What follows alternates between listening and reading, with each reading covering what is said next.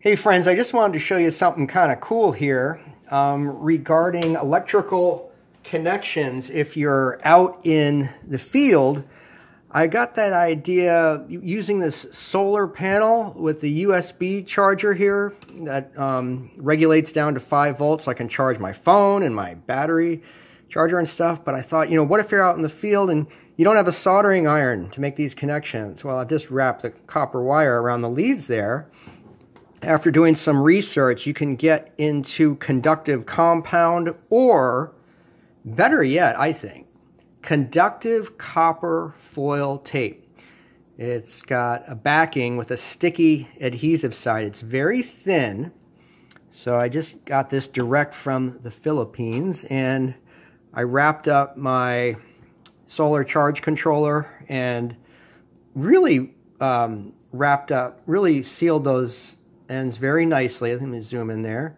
I did it on each side, but then I wanted to test the actual conductivity of the foil itself, just to make sure, because the wires are actually attached to those leads. So what I've got going on right here, this is a diaphragm that picks up sound and then triggers the light. Just kind of a cool little toy there.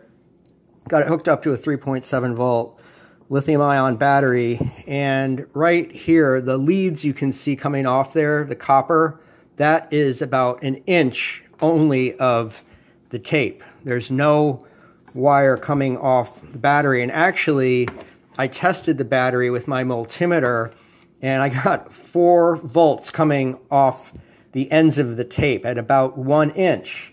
Now, one thing I have noticed, though, guys, with this adhesive conductive copper foil tape, is the adhesive section, when it goes around a connection, is not as conductive as wrapping the bare side of the copper wire around that connection. Like, for example, the outside of this is the bare copper wire. It has a film that you peel back, just a plastic film, but the underside is where the adhesive is. That's the side you peel off that paper.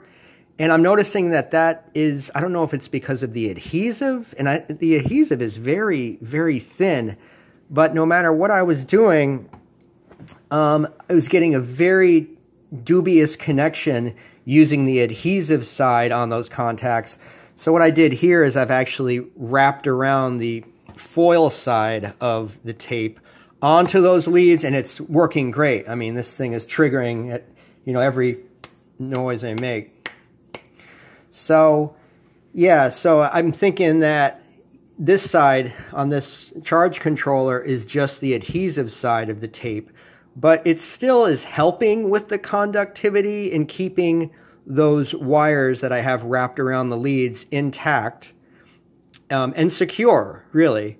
So I guess my final appraisal of this stuff is that don't really count on it so much in place of wiring, because it's just not effective for that.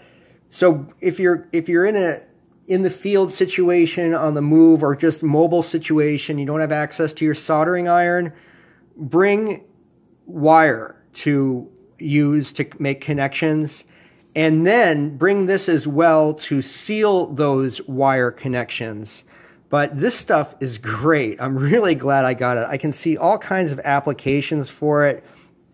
Like, say, on the back of my solar panel here, for example, I've got a diode right there. You can see connected to the positive lead of the panel.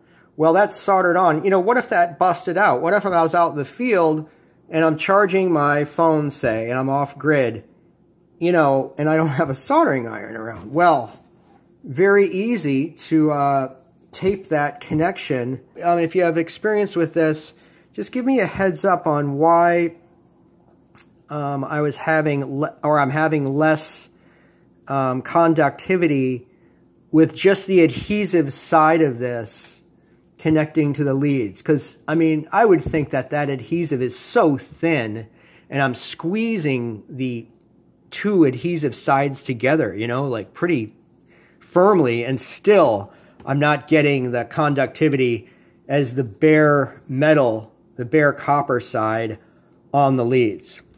Thanks for watching, you guys.